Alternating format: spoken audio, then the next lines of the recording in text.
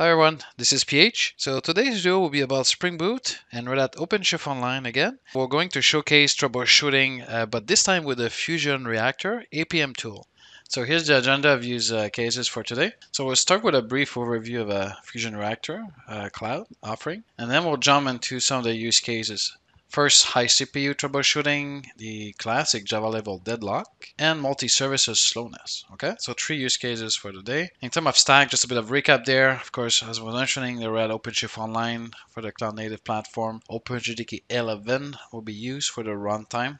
The application development platform, or essentially microservices, is really Spring Boot with 3.0, the May release. Eclipse IDE will be used from a coding perspective, and then of course monitoring tool FusionReactor, which essentially will offer us some server and container monitoring capabilities, including app services and of course advanced troubleshooting capabilities. Okay, so let's jump right into the use cases.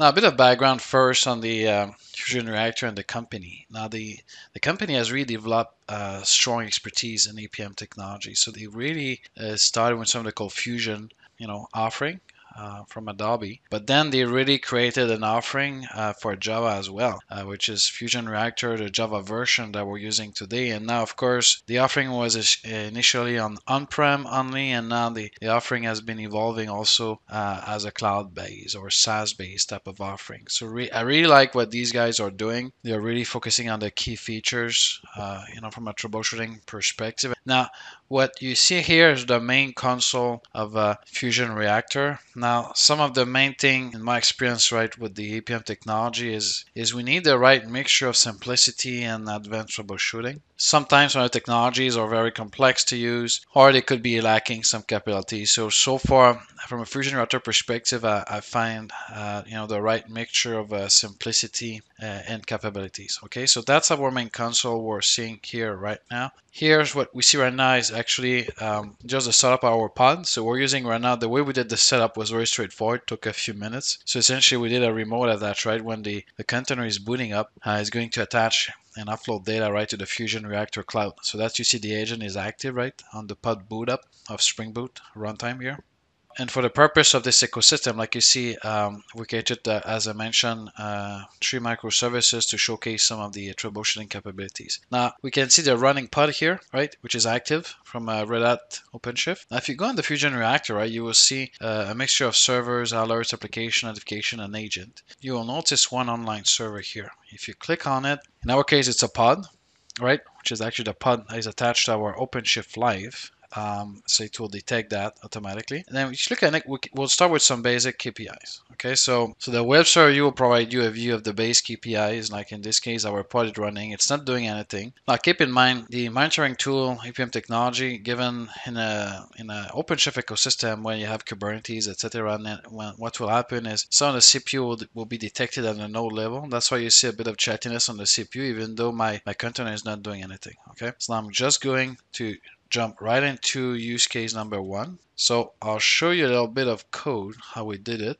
So our CPU controller is essentially doing code spin, and then to make things more interesting, we'll allocate a 1 megabyte of memory on an empty buffer. Of course, the memory will be eligible for GC on method exit, and of course we can allocate more spinning. So we're going to generate 50,000 spin in a single request, and then we'll see what FusionReactor is able to do for us. Okay. All right. So you see now we see CPU. This is the live view here. So you see CPU now is definitely going on the way up. It's able to detect the actual instance CPU itself. And you see now CPU is back to normal. Once you have enough data, FusionReactor has also the Java memory view.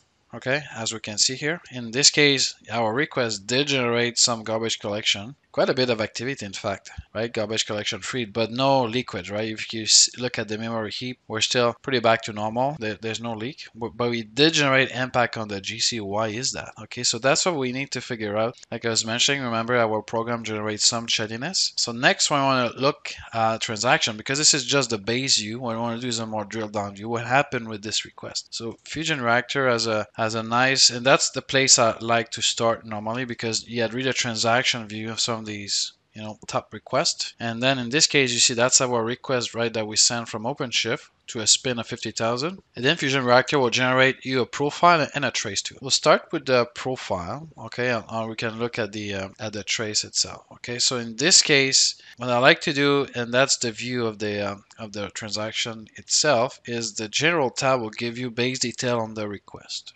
And then there's a details none on the stream and the memory, which is very important. Overall, use memory of the heap is nothing, but look at the transaction, look at the memory, or what is referred as the allocation rate, right? So that one is very important because as I was mentioning earlier, we could see GC chattiness for a single request. And you can see here the allocated memory for a transaction. Look how big it was, 50,000 megabytes of memory, which is pretty much aligned to our program, right? It was done on purpose. 50,000 iteration, 1 megabyte of memory empty buffer. So definitely FusionReactor is able to detect excessive allocation rate, and that one can be very useful. That's a different type of troubleshooting. Memory leak is a different story, and we can see that in a future session. But in this case, it's able to detect a heavy chattiness on this call. And again, a profile trace too. Now, profile is really code level view where most of the time is spent. And then you can even decompile the code live as well, which is quite powerful. So far so good. We can see basically go back in time, look at the calls heavy on the CPU, and then you get a code level view, including the allocation rate on memory, which is quite powerful as well. Now let's go at the threads. We'll do one more spinning, but this time we can do a CPU sampler. We can have a look at the CPU sampler. So we're going to generate, say, 2 request spin, and then you will see FusionReactor, which will do, it will start to accumulate, you see, and then you can look on the thread life as well, because it will actually count the CPU time for the thread. So for example, if you have live traffic going on, this is where things get powerful, because you can set your top thread request consuming CPU, and then again you could get a quick stack, like similarly as we were doing at thread dump, right, through JStack for example. Then we get similar stack, and then same thing, you can decompile quickly to get a view of the code if you wish. So again, very powerful view of the CPU sampler that I found very practical, and then you can monitor from there as well. So especially if you're facing chronic CPU problems, is definitely one of the place to go. And of course you have the profile view as I was mentioning earlier, so you can get a profile view of the core bottleneck. That one is useful to give you kind of a code level view of where most of the time is spent. Okay, so that's for the first. Okay, now so let's jump in our deadlock use case next. So for the deadlock, what we did, we create a simple program, it's called tlock, thread lock. Essentially what the program will do is we'll attempt to acquire lock on 2 large object, but in different order. Okay, so we want to reproduce here as 2 requests acquiring lock in a different order to replicate a true deadlock condition. Okay, that's the purpose here. Okay, and then we'll see what we're getting out of a FusionReactor for this one. So I'm going exercise that tlock, and then I'll start with an order of 1 for the first threads.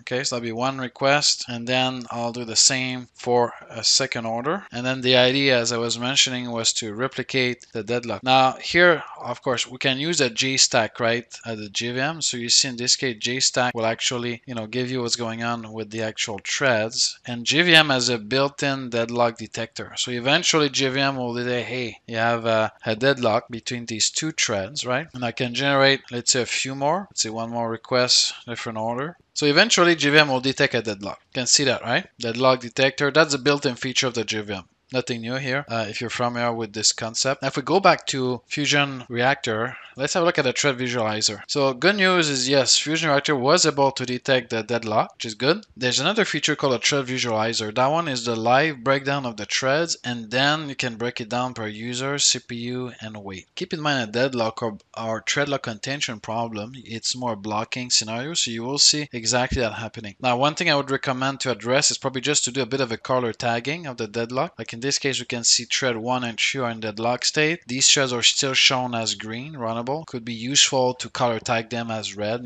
Simple recommendation, simple things to improve here. But that said, the key feature is really the blocked here on the actual threads. And then, of course, you can quickly identify which threads. And then when you go back to the sampler, for example, the other piece you need to keep in mind is that it will also keep some of the state of the request as well. Okay, so you can actually visualize and have a stack of these threads as well. So if you go at the thread state, there's a transaction acquired right for these threads 1 and 3. You see that here? You can either get the stack trace or jump right into the transactions, right? So if you look at the stack trace, FusionReactor will definitely detect the blocking string. As we can see, right? Detecting the blocked condition right here. which is quite good. And of course, you could also jump, as I was mentioning, from a thread state perspective, you could jump right away at that transaction if you wish. Now we're going back to the previous view as you recall, and then you can look again at the profile trace to see where deadlock is happening, right? Which essentially in our case, it's mostly sleeping, but it's stuck in a deadlock. So definitely will help you troubleshoot these issues. Plus, as I said, it's able to detect some of the deadlock condition at the thread. So definitely the thread visualizer is quite practical for troubleshooting issues. Plus, you have persistence of these requests, so you can go back in time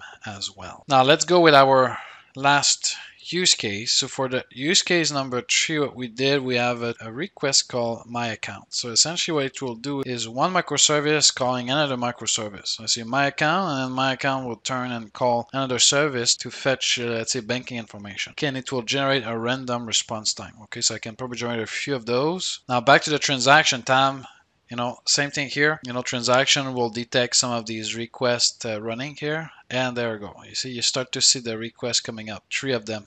Like I said, the program will generate random response time. So that's why you see fluctuation to mimic it a little more in the real world. So 24 seconds. Each of them has, again, a profile and trace to it, which is great. So yeah, we can have a quick look at this one. That one took 44 seconds. And this is where things get powerful with the tracing and sub-transaction. So again, that one is identified as very slow. We had the detail here, like we had earlier. Can have a look at the profile trace code level view. But before we get there, I want to showcase the tracing capabilities. This is where things get interesting. Okay, because remember this call, and then you start to see that breakdown, right? String request mapping, calling into the HTTP client, and then you will even see some of the HTTP call. You see? So depending on the complexity of your topology, if you have a database, etc., FusionReactor will detect definitely sub-transactions, and this is where things get quite powerful and can really help you troubleshoot complex topologies, with a mixture of database, HTTP call, etc. And again, all persisted, right? So you can go back in time. Even if, for example, you have one call that would crash your pod, for example. Yes, you may have traces from a log management perspective, like ELK is still available. Now, that said, FusionReactor will have a safeguard, right? Will have actually a persistence of that transaction, so you can really go back in time and see what happened, including what happened in the code. So you see that URL call, and then the profile view, that one is a more complex view. Code level view will show you actually where time was spent. Okay, so you can really analyze this and figure out, like in our case, no surprising. We see the actual REST template, right, which is used to make the outbound call, and we see quite a bit of time spent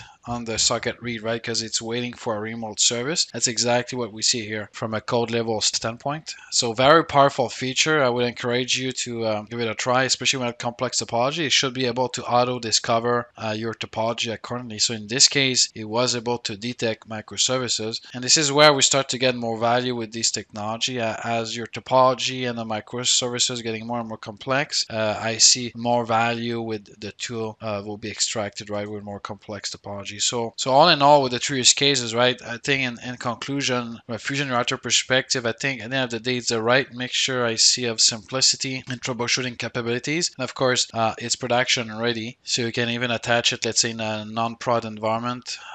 You could attach it, let's say, to your CI/CD pipeline, for example, and then you could use it, of course, for production.